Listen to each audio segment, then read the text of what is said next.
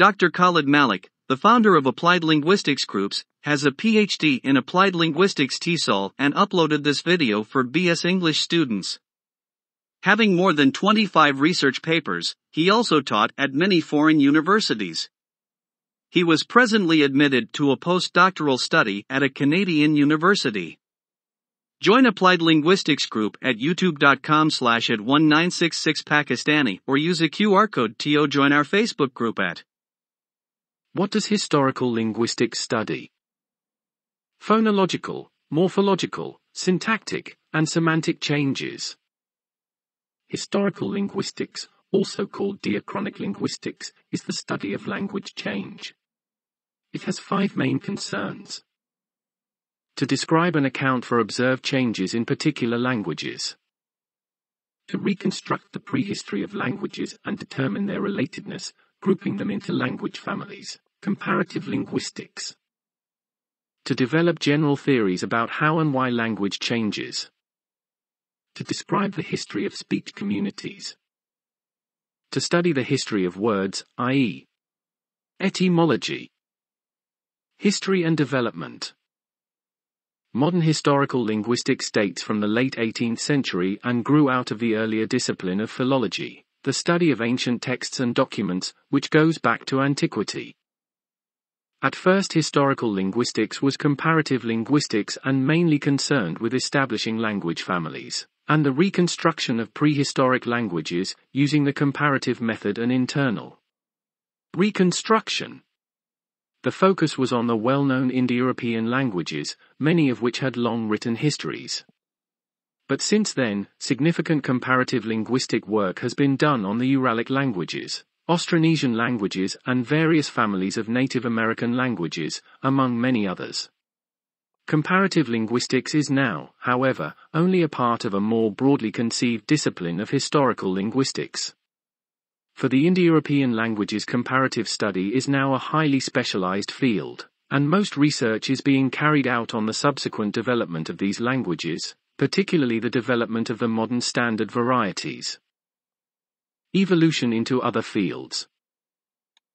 Initially, all modern linguistics was historical in orientation. Even the study of modern dialects involved looking at their origins. But Saussure drew a distinction between synchronic and diachronic linguistics, which is fundamental to the present-day organization of the discipline. Primacy is accorded to synchronic linguistics, and diachronic linguistics is defined as the study of successive synchronic stages. Saussure's clear demarcation, however, is now seen to be idealized. In practice, a purely synchronic linguistics is not possible for any period before the invention of the gramophone. Written records always lag behind speech in reflecting linguistic developments, and in any case are difficult to date accurately before the development of the modern title page. Also, the work of sociolinguists on linguistic variation has shown synchronic states are not uniform. The speech habits of older and younger speakers differ in ways which point to language change. Synchronic variation is linguistic change in progress. The biological origin of language is in principle a concern of historical linguistics, but most linguists regard it as too remote to be reliably established by standard techniques of historical linguistics, such as the comparative method. Less standard techniques, such as mass lexical comparison, are used by some linguists to overcome the limitations of the comparative method, but most linguists regard them as unreliable. The findings of historical linguistics are often used as a basis for hypotheses about the groupings and movements of peoples, particularly in the prehistoric period. In practice, however, it is often unclear how to integrate the linguistic evidence with the archaeological or genetic evidence. For example, there are a large number of theories concerning the homeland and early movement of the Proto-Indo-Europeans, each with their own interpretation of the archaeological record. Subfields of study. Comparative linguistics. Comparative linguistics, originally comparative philology, is a branch of historical linguistics that is concerned with comparing languages in order to establish their historical relatedness. Languages may be related by convergence, through borrowing, or by genetic descent. Genetic relatedness implies a common origin or proto-language, and comparative linguistics aims to construct language families, to reconstruct proto-languages and specify the changes that have resulted in the documented languages. In order to maintain a clear distinction between attested and reconstructed forms, comparative linguists prefix an asterisk to any form that is not found in surviving texts. Etymology. Etymology is the study of the history of words, when they entered a language, from what source, and how their form and meaning have changed over time. In languages with a long detailed history, etymology makes use of philology, the study of how words change from culture to culture over time. However, etymologists also apply the methods of comparative linguistics to reconstruct information about languages that are too old for any direct information, such as writing, to be known. By analyzing related languages with a technique known as the comparative method, linguists can make inferences about their shared parent language and its vocabulary. In this way, word roots have been found which can be traced all the way back to the origin of, for instance, the Indo-European language family.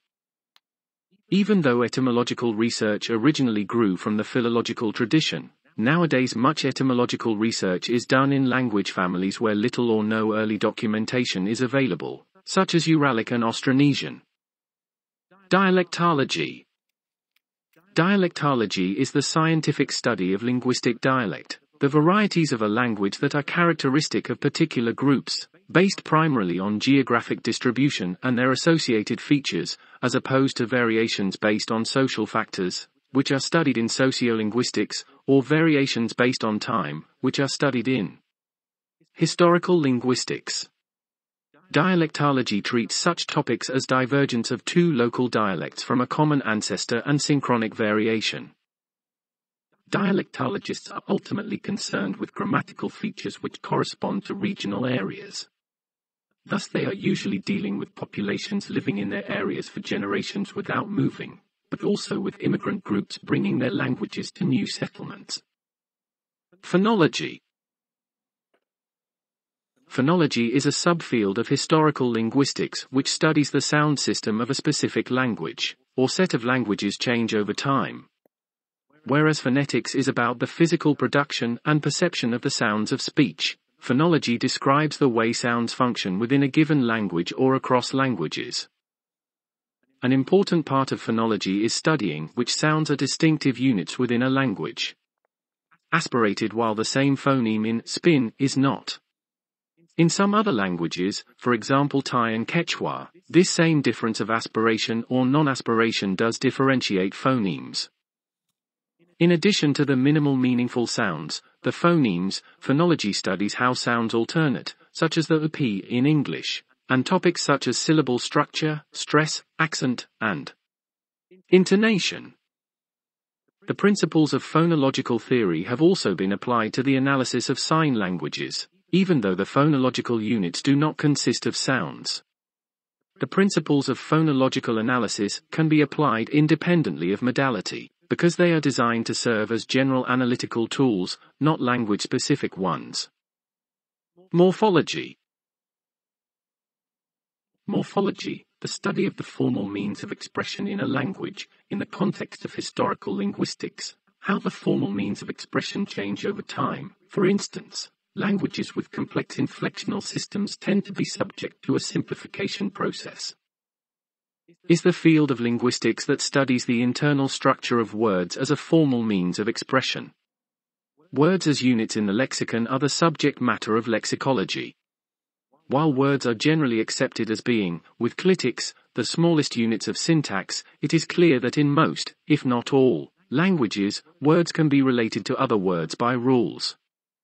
The rules understood by the speaker reflect specific patterns, or regularities, in the way words are formed from smaller units and how those smaller units interact in speech. In this way, morphology is the branch of linguistics that studies patterns of word formation within and across languages, and attempts to formulate rules that model the knowledge of the speakers of those languages, in the context of historical linguistics, how the means of expression change over time. See grammaticalization. Syntax. Syntax is the study of the principles and rules for constructing sentences in natural languages. The term syntax is used to refer directly to the rules and principles that govern the sentence structure of any individual language, as in, the syntax of modern Irish. Modern research in syntax attempts to describe languages in terms of such rules. Many professionals in this discipline attempt to find general rules that apply to all natural languages in the context of historical linguistics, how characteristics of sentence structure in related languages changed over time. See grammaticalization. Dr. KHALID MALIK, the founder of Applied Linguistics Groups, has a PhD in Applied Linguistics TESOL and uploaded this video for BS English students. Having more than 25 research papers, he also taught at many foreign universities. He was presently admitted to a postdoctoral study at a Canadian university. Join Applied Linguistics Group at youtube.com/@1966Pakistani or use the QR code to join our Facebook group at